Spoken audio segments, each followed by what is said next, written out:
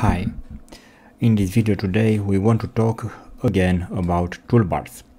So by default we have this toolbar here, is the standard toolbar, and also the formatting toolbar, this one.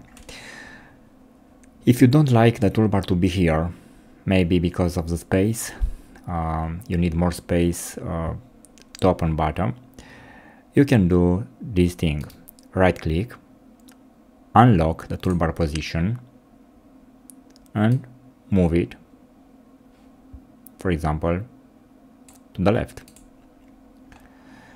Also we can do the same thing for the standard toolbar. Again, unlock, and let's move it on the left again.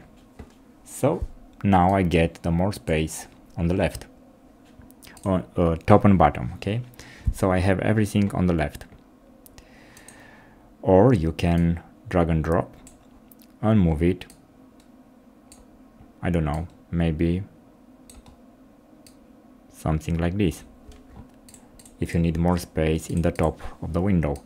Or maybe you need something like this, you need more space to write something and you need maybe two documents side by side. Okay, so if I have something like this and I need more space, I don't know, I need more space in the top to see more of the tables, I can do something like that. Okay, now let's close this one and let's move back the formatting toolbar on the standard one. Let's see if we can fix them. Let's move them again. And now we can lock them again.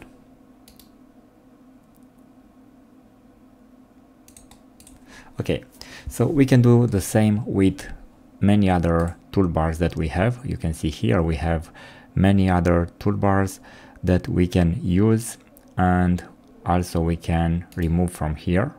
We can unlock and move where we need them.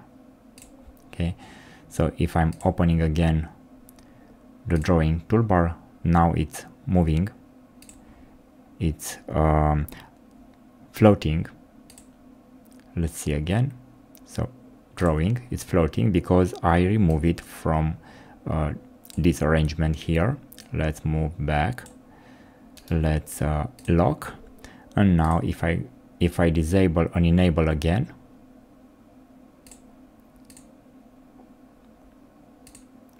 it's remembering that I want to be docked or floating. So let's disable again. Okay, so that is about toolbars. So toolbars can be docked, fixed, or floating, like you have seen before. Also, if you don't know what this is doing, you can not click but just hover over these buttons options, and you can see, for example, this is align right, and we have also a shortcut, Control R, Control E, Control L. So if I want, let's try Control right, Control, I didn't remember, Control E, and Control L for left. Okay, right for right, left Control L, and Control E for center. Okay, another thing is maybe we use some tools very often and we don't have here. No, it's not a problem. This we can go here, customize toolbar, and in LibreOffice Calc we can choose for this file or for every file we open with LibreOffice Calc. For example, if we use very often, I don't know, to print directly, not to ask what printer to use because we have just one printer, we can choose this option. If we press OK, now we have this button to print directly. When I press, if I press this, I have a window, but if I press here, it's going to the printer. So it's very easy to change that. So again, right click on the toolbar, customize, and from here we choose for toolbar what we want, what command we want, what we want to assign, and where, in all the LibreOffice Calc or just in this document. For example, if we have some special thing that we use only there, we can have that button just in some files. So that was all for today. This is version 7.0. Okay.